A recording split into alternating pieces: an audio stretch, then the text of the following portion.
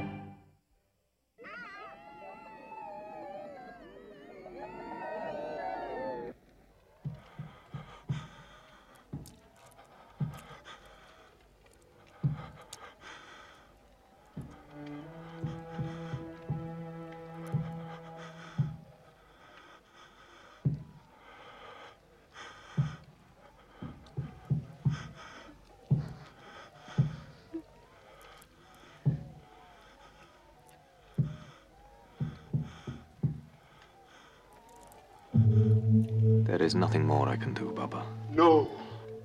The end of Okazi is beyond my medicine. No!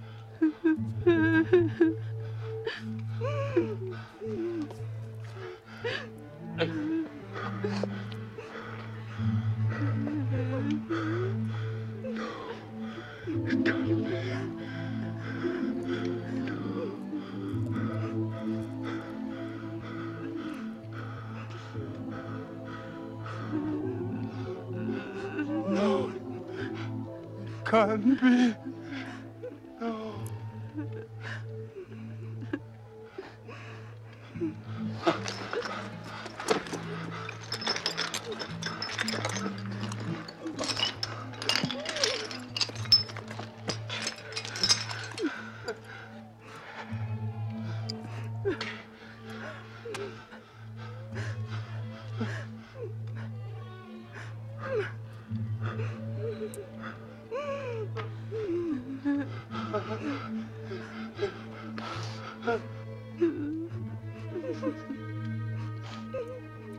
Shima.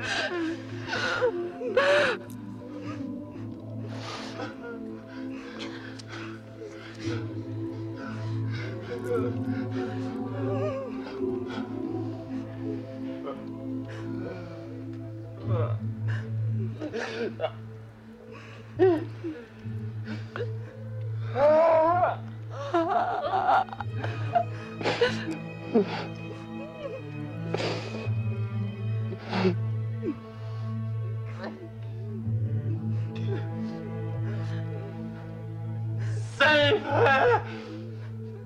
Bring my mother back to life! Oh, I cannot, Baba. Your Christ did! He was the king of kings. She is the queen of queens. The great female elephant. The mother of Shaka. Resurrect her! I have told you, Baba, I cannot! The mother is dead. And there is nothing that anyone can do to change that. Is that sausage high? Yebo, Baba. It is so.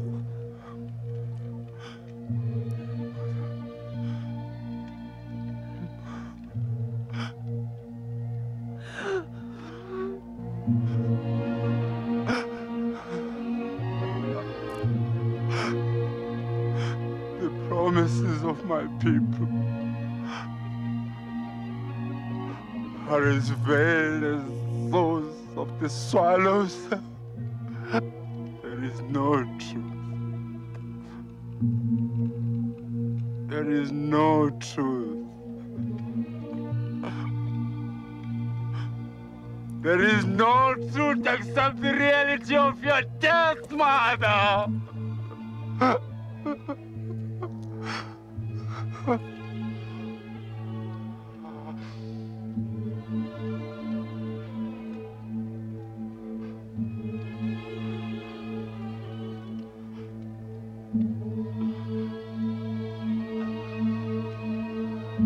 But you will not die alone, Mother. The promises of life, promises of youth. They shall die with you, Mother. They shall die with you.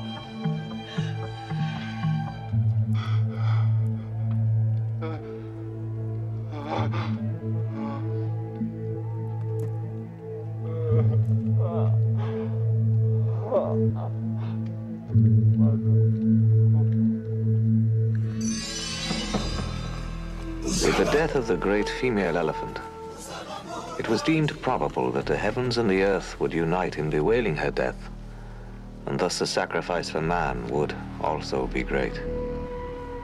No cultivation would be allowed for the following year. No milk would be used, but as drawn from the cow, it should be all poured upon the earth. All women found with child during the year of wailing would, with their husbands, be put to death. All that was a promise of life and youth would be destroyed. The inhuman edict condemning the whole population to starvation and unnatural abstinence was, through abject fear, received with acclamation. And regiments of soldiers were dispersed throughout the empire to massacre all those who failed to obey. We were confined to Port Natal, until Shaka, who quite irrationally was blaming us for his misfortunes, should decide how best to deal with the treachery of the creatures from the sea. I feared that if Francis didn't return soon, all would be lost.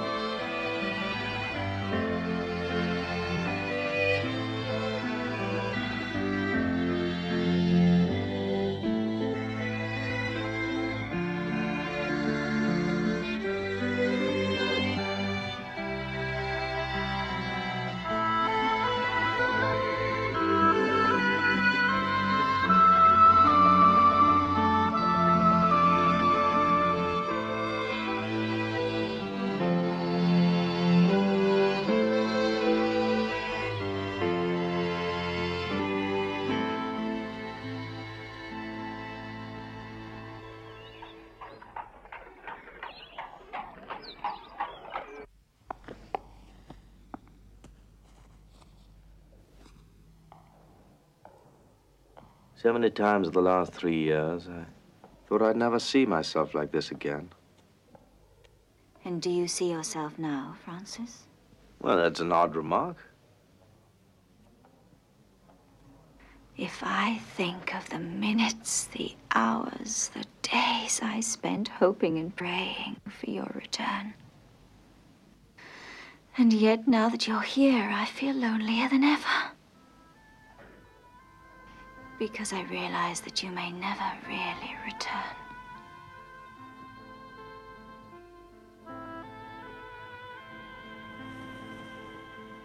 You've become like this image in the looking glass. Every detail of Lieutenant Farewell is there. Except life. Who owns that life? Shaka? Francis, I've watched you plunge headlong into ventures that would give cold feet to even the most brazen of men. Yet you've always survived. Because you have the capability of never taking yourself or the situation too seriously. You were always above the event, avoiding any real personal involvement. And it was that tongue-in-cheek spirit that justified your apparent recklessness that made you a winner. But it's different this time, isn't it, darling? You've cut loose all your emotional anchors. Your involvement is complete. Elizabeth, through no will of my own, I promise you that. No matter how well you play, you cannot always control the game in its entirety. Especially if your opponent is formidable. You just keep upping the stake, and then suddenly one day it's too late to quit. But it's never too late. You still have me. Well, then I must ask you to wait until I'm ready to return.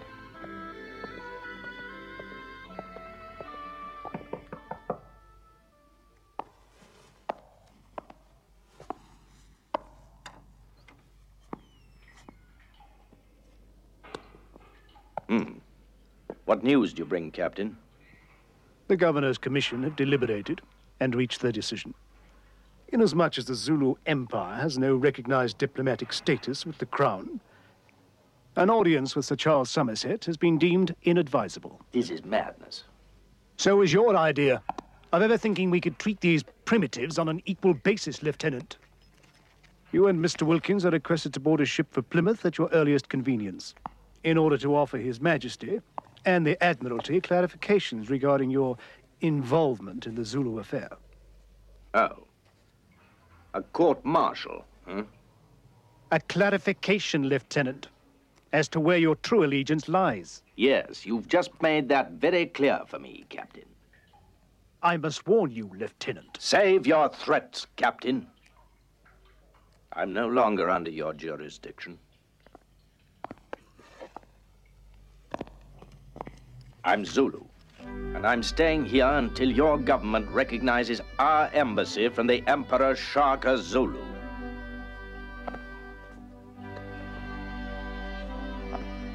Most unfortunate, Lieutenant. A promising career to toss all that away for some ungrateful savages. I couldn't agree with you more, Captain. Men like you and Lord Charles aren't worth it. Excuse me. Mom?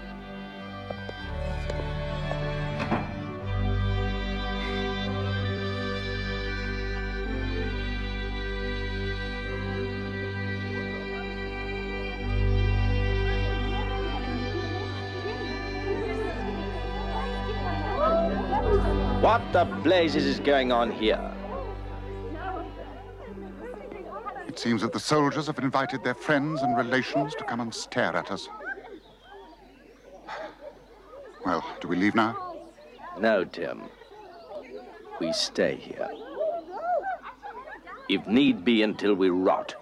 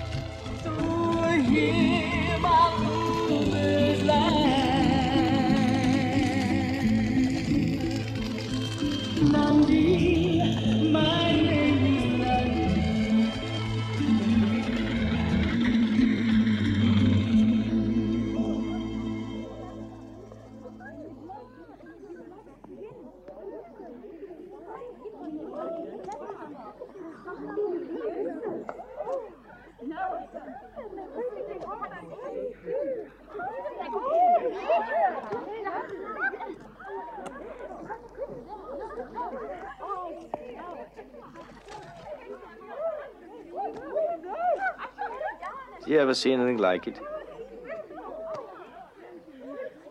Bloody vultures. What are we trying to prove, Francis?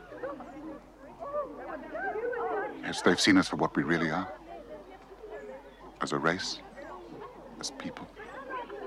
And even if Lord Charles agreed to sign a treaty this very afternoon, I'm afraid it would be far too late. Our credibility has been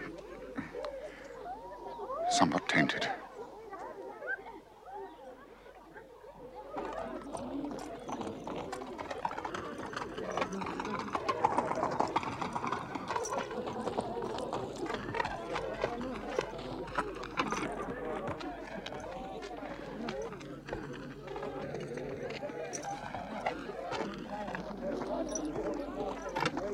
Feeling helpless, aren't you? Simpson, Harlow Simpson, South African commercial advertiser. Have you come to report on the circus, Mr. Simpson? Not exactly, Mrs. Farewell. I leave that inclement task to my less ambitious colleagues. The only story I'm interested in is yours. The Confessions of a Hero's Wife. Don't you find that rather seedy? Madam, when you stop feeling sorry for yourself and your husband, perhaps you'll come and see me. He needs you, you know. Being a hero's no fun if nobody knows about it.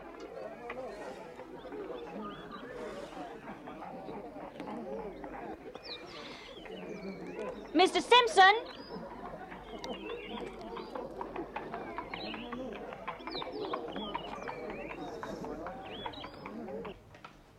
So, we would be excused for thinking that some heinous crime or some dastardly act had been committed, or that these people have been used in the perpetration of treason or an act of war against the colony.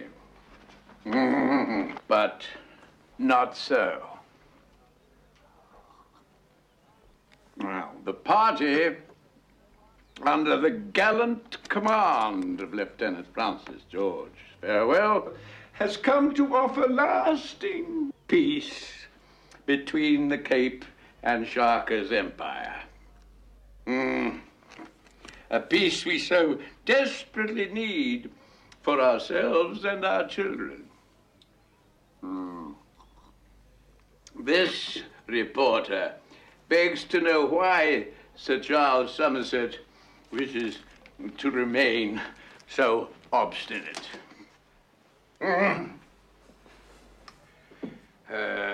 Bring him here at once.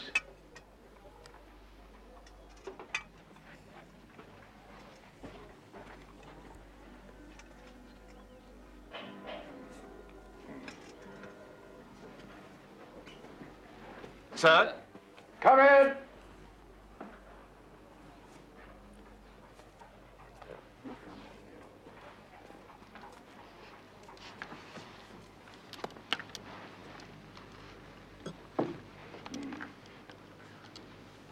Salapans, Baba. Ngoman, akusona isigqiki lesi. Ungavumi ngoma. Baba? Kwazi ngasihlaka nje pastor. Is there a problem, Mr. Farewell?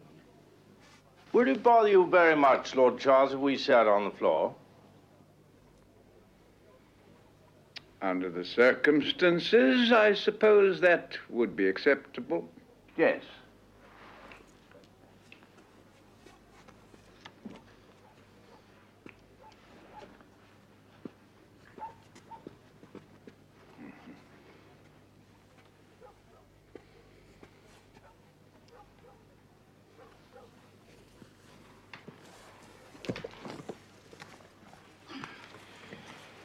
Well, now, Mr. Farewell, would you state precisely and concisely just what it is you expect from me as the governor of the Cape? The gentlemen of the press are waiting. As you know, Lord Charles, I and my men have been serving His Majesty in Natal. In the course of the 3 years in which we've been amongst Zulu people, I have endeavored to reconcile Zulu interests with those of the British government. Now, there have been many difficulties, of course, most of them related to questions of custom, such as you've just witnessed with regard to the seating arrangements. Basic misunderstandings which affect communications. But more recently, I have had the good fortune to win the confidence and the trust of the Zulu king, the result of which is the king's strong desire to show his goodwill by proposing an alliance with Britain. And for that purpose, he has sent Ungumane Umkobolo Kamkobolo. He has sent his prime minister to represent him.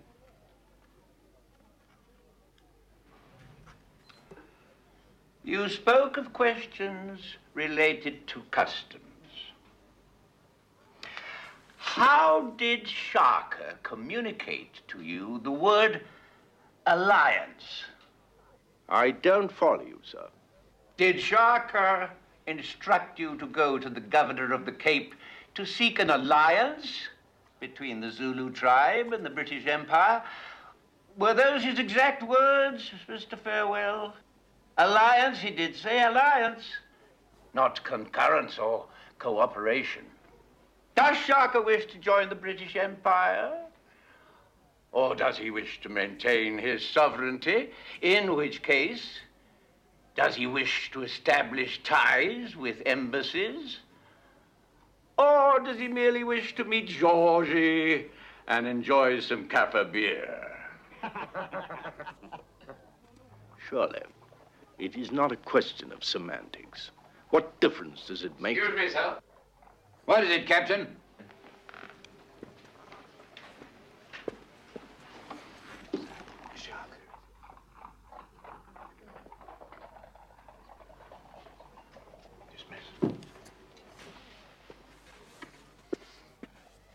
You were saying, Mr. Farewell? What difference does it make if the word is alliance or agreement? The sentiment is one. The Zulu people are reaching out the hand of friendship. Friendship. Mr. Farewell, will you please convey to your Prime Minister that we have just received word that his king is marching on the Cape with his full military force. Mr. Farewell, your native friends have 24 hours to board their ship and leave the Cape. Failing which, I shall be obliged to consider their presence here as an act of war.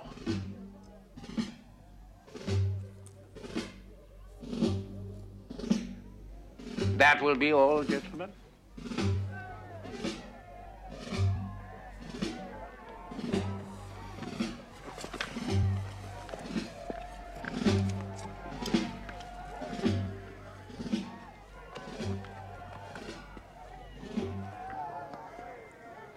Mr. Farewell,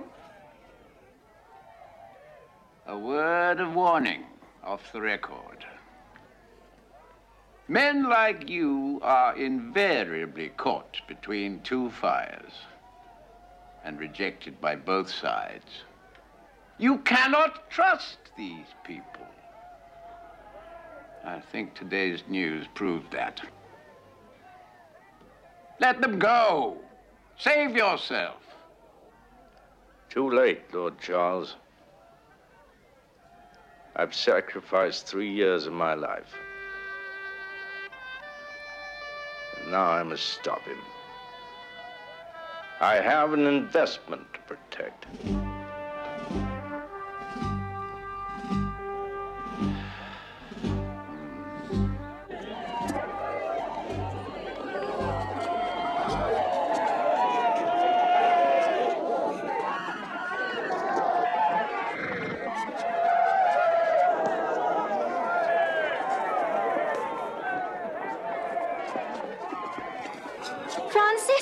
What are you going to do now? You know what's happened.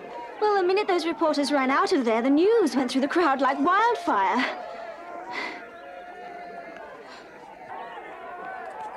You can't play this game anymore, Francis. Shaka is not abiding by the rules. I've no option, Elizabeth. He makes the rules. No. Francis, no.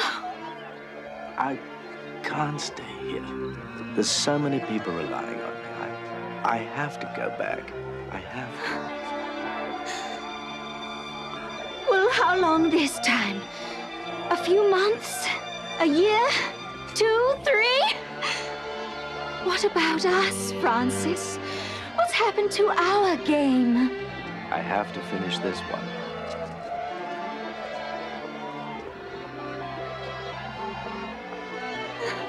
I have to go. Just like that?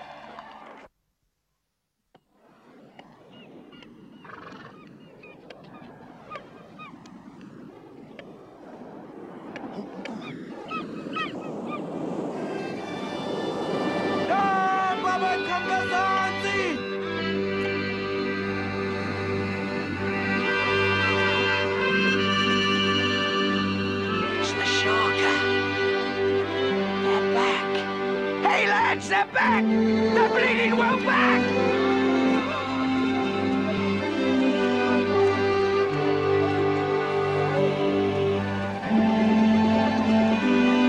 It's a farewell welcome back, sir!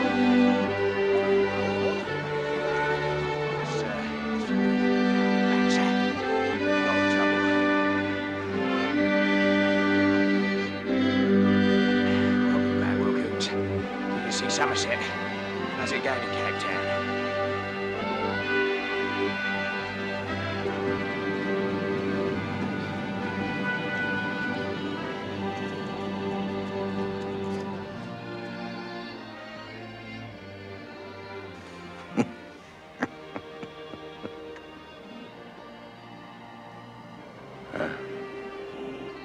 I just don't understand. He said he'd wait until the harvest. No, there'll be no harvest this year, Francis. Nandi's dead.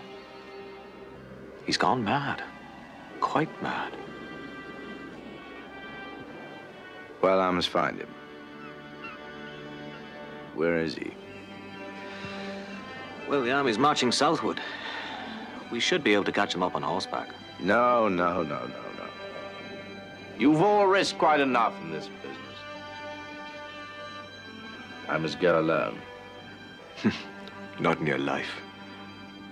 I'm going with you. I'm as responsible as you are. Now, Henry, you know that that's not true. You know, and everyone here knows, that from the very first day that we arrived here, you have opposed my ideas. But let me tell you now, that your ideas and your principles were very often far better than mine. This matter is between Shaka and me.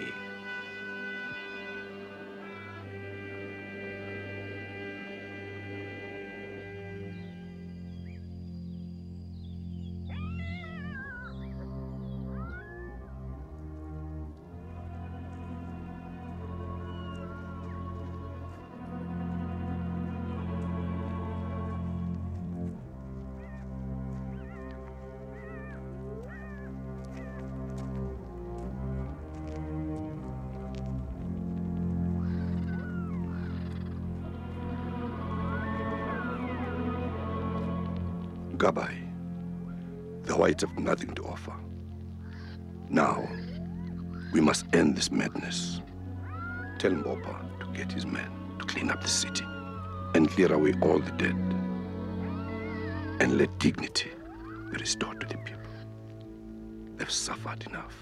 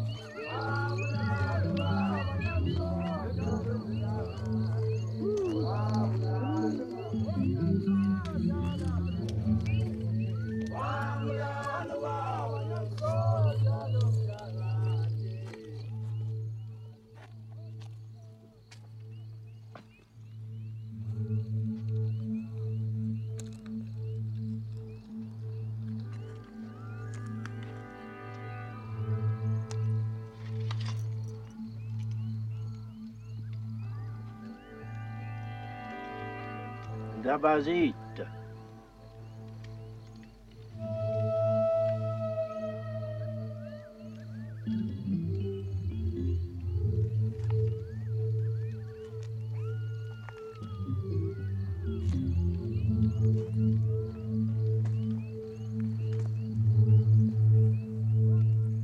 Dabazit.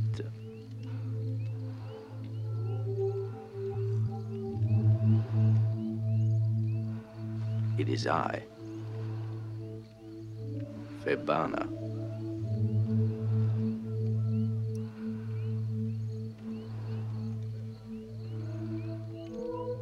Tell me, Febana, how do you trap a monkey?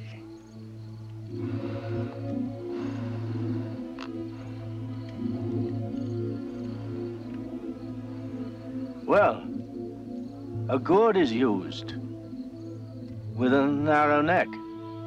Bait is dropped into the gourd. A piece of fruit or something shiny.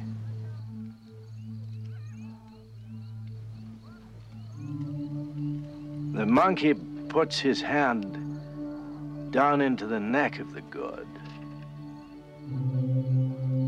And then he grabs the bait. And then he's trapped. Because he can't get his fist out. Once he realizes he is trapped, why doesn't the monkey let go of the bait? Because his greed makes him blind. And what is he greedy for? Febana.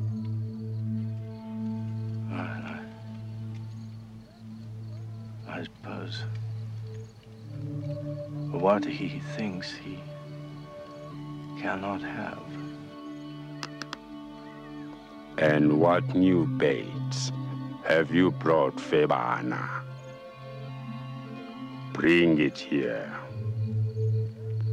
for this monkey to see.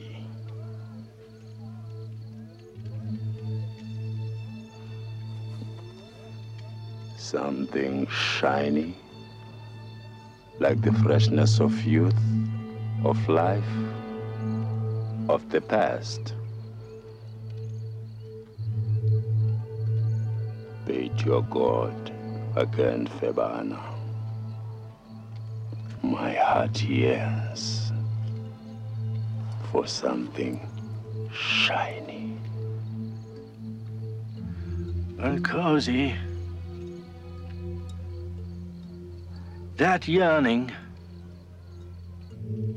which has brought about everything that has happened, was as much your fault as it is mine. But hating my people is not the solution. We must search for another. Together. Together? No, Febana. You've proved that you are never with me. You're a man with no nation. You're a shadow. Go. I have no need for you anymore. Go? Go? Where? Where can I go? Where I have been.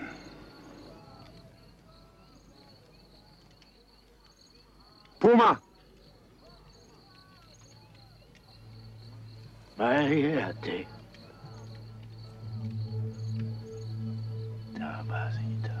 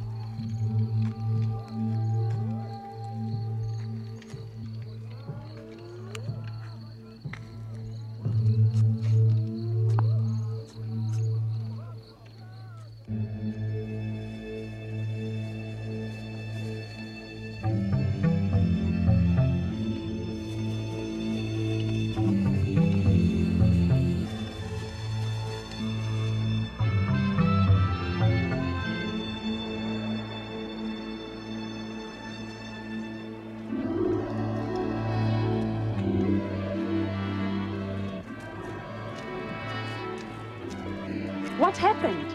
What's going on? The swallows have defeated the great elephant in Kabai. What are you talking about? On the day when our armies were ready to attack, when we shouted Sikiti, there was no answer.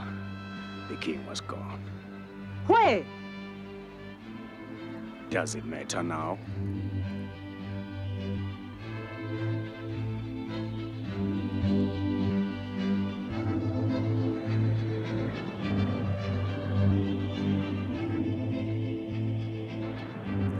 No, it doesn't matter anymore.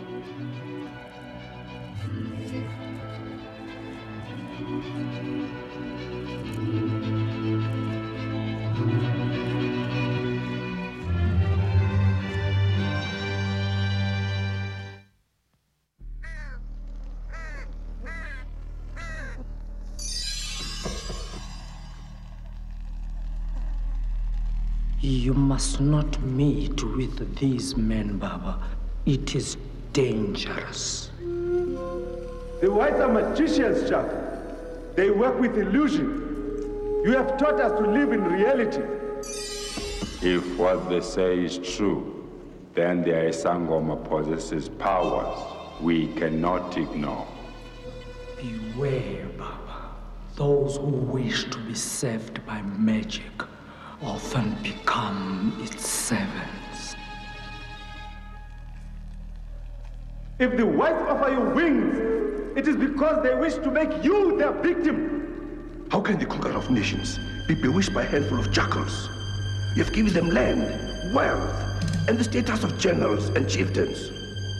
All I ask is, what is the great elephant getting in return for his generosity? The power of their knowledge.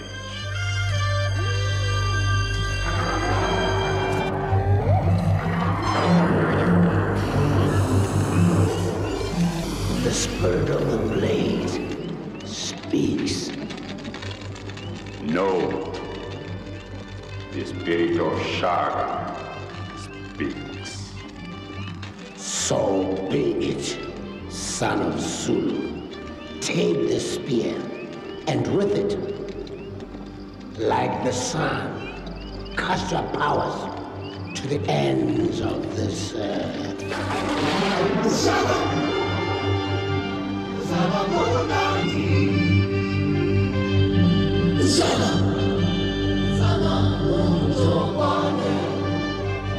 You are Zulu. You possess the heavens. Heavens belong to Zulu, and Shaka is their son. Shaka is their son. Their son.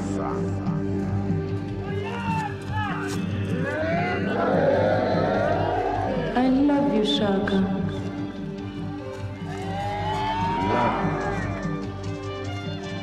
Love. We are incapable of that emotion, Mother. All that we feel,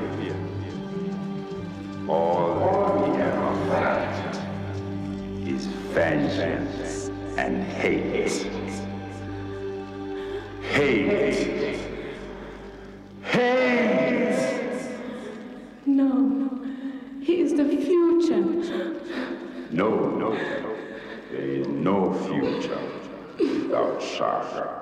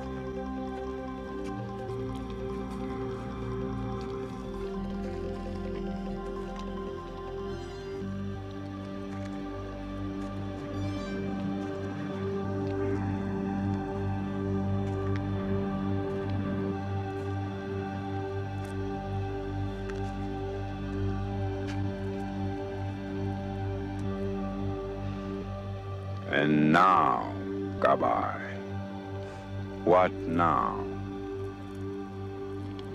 For the good of the nation, you always said. Gomane?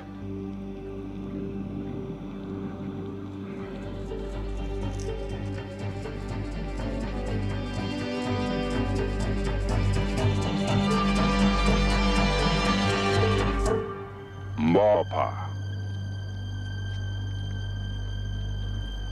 You too, my brothers. I never thought you capable of such decisiveness.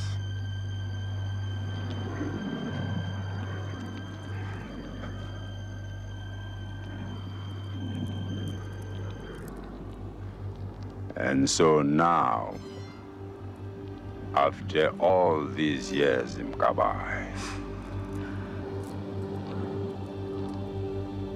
I am once again in your hands.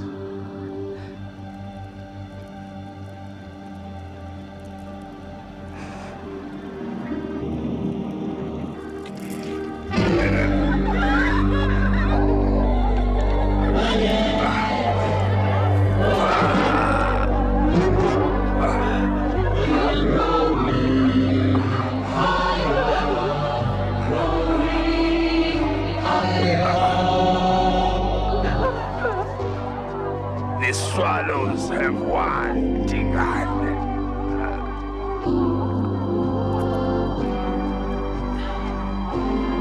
Bob, ban everything. Let nothing remain that reminds us of Shaka.